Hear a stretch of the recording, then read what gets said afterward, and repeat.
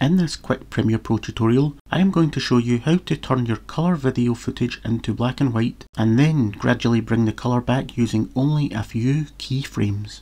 It is simple, looks cinematic and works great for dramatic reveals or flashback transitions.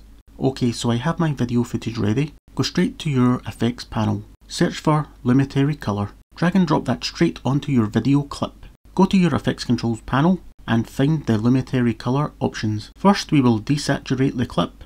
Expand the basic correction drop down. Drag the saturation value all the way down to 0. You'll see your video is now black and white. Move your playhead to the point where you would like the fade in to begin.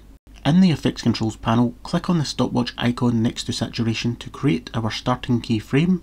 Move the playhead on again to where you want the full reveal to occur.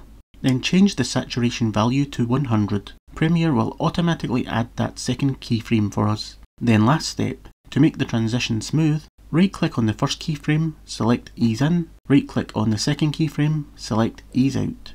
Now let's watch that back. And that's it, you've learned how to go from black and white to colour using only a couple of keyframes.